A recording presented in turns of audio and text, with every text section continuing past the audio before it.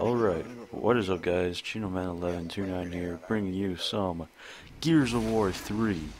Um, yeah, uh, I am playing some quick match King of the Hill on Sandbar with a couple of my friends. This is mostly pretty much a sniping game.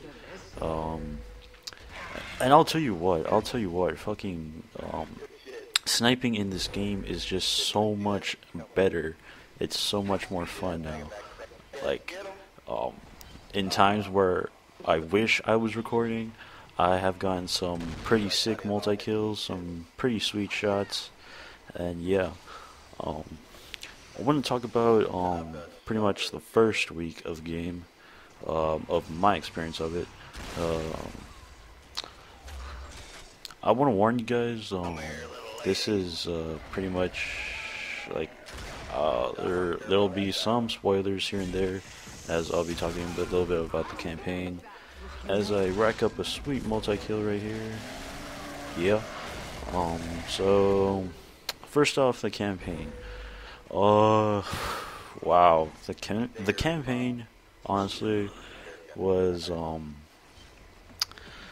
it was really well done. I have to say that. But it was just like knowing it was the end and how they executed it and stuff. It was pretty damn sad. Like, um, like I didn't cry to it at all. Like I know it was very emotional and stuff, but honestly, I think I've yet to cry to a video game. I mean, I've done it on anime, but not on a video game yet. I've yet to find a game that'll at least make me do that. But yeah, the campaign, it was really good. Some parts were kind of tedious and hard also. But overall, it was pretty fun, especially playing with my three friends. And speaking of three friends, about my let's play of the game on 4-player co-op. I'm pretty I think I'm going to let's see. I think I'm gonna make the uploads at hopefully at least 2 to 3 a week, because that was a nice headshot right there. Yeah, I'm probably gonna make the uploads at least 2 or 3 a week, mainly because I am playing this game a shit ton, and I I kind of have like almost no time to, well, not no time. I'm just kind of lazy to like be rendering all the footage that I got from campaign and uploading it onto YouTube. Um, I did finish recording the campaign though, so all I need left is just to render the videos and just upload them. Probably take like about I'm guessing at least 2 to 4 hours per video. That includes the rendering and uploading. So yeah. Yeah, nice headshot right there. Haha. Get done. Let's see what else. Horde mode, yeah. I want to talk about Horde mode for a bit. Definitely, it is definitely way much better than Gears of War 2's Horde mode. So much improvement, so much stuff to do. The boss waves can get pretty exciting and challenging.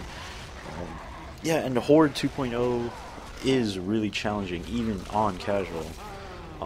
Like just one fuck up can turn the tide of the game. I mean, wow. Just Horde. Yeah, I don't even know what to say. Horde is pretty damn fun. I gotta admit, it's probably my second favorite mode in that game.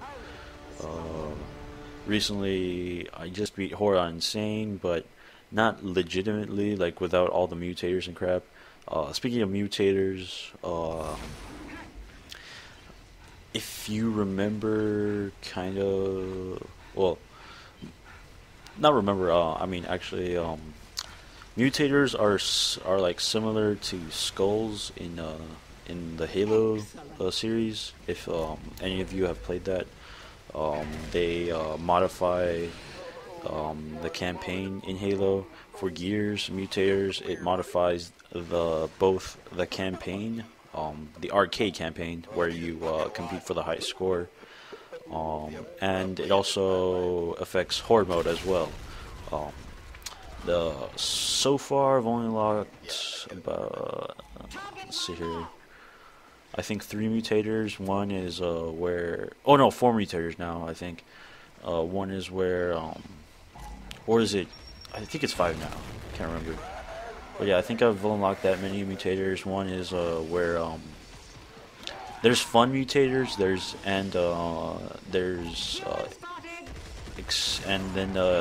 experience modifier mutators. 2 different types of experience modifiers. One is it makes the game harder, and the other one is just to make the game easier. So yeah, the fun one, it's called Headless Chicken, I think, or something along those lines. Basically, you shoot an enemy in the head, and they search another the enemy searches one of their allies and starts attacking them. Kind of like a headless chicken, except not in the attacking sense, but like how supposedly they're still alive when a chicken's head's been cut off. And see other ones. There's a friendly fire mutator. I think you know what that does. There's I can't remember the other one. And then the modifiers that make it easier. Let's see here. Oh yeah, I've only unlocked one easy modifier. It's basically a one-hit melee kill. Nice headshot right there. You basically hit an enemy with just one melee, and they just turn to chunks. They blow up. It's pretty damn cool. Me and my friends were doing it on Horde. And it's funny because during the boss waves of it, we just one hit melee the boss, and they just instantly die. It's pretty damn cool. So, but the experience cost is it's like 25% experience loss. Oh, I almost died there. Yeah, 25% experience loss when you use that mutator. But surprisingly, mutators do not void the achievements for Horde or any of the medals for Horde. I don't know if they'll patch it or not. I'm kind of hoping they don't. That way I can at least get the Onyx medals faster or some crap like that. Since me and a couple of friends, not my party here, but some of my other friends and his friends. Yesterday we partied up. Wait, was it yesterday? Yeah, it was yesterday. Yesterday we partied up, played Horde on Insane. With the one hit melee modifier, and the dude also had a super active reload modifier, which when you get a perfect active reload, you basically like the flashing ammo part of the little weapon screen on the top right thing. Basically, your bullets do more damage, and I guess you kind of have like unlimited ammo for a while the thing is flashing, and once you finish up that flashing part of the ammo thing, you're just back to your regular damage ammo stuff. And if you want to get it again, you just have to get a perfect active reload. And Active reloads are kind of hard to do consistently now in this game. It's mainly for balancing issues, but I don't really mind that. It's good for the balance of the game, and yeah, this game is pretty damn balanced so far. What else? Beast mode, beast mode, beast mode, beast mode. I'd say it's pretty fun. It gets it's not that great, but it's pretty fun. It's only 12 waves though.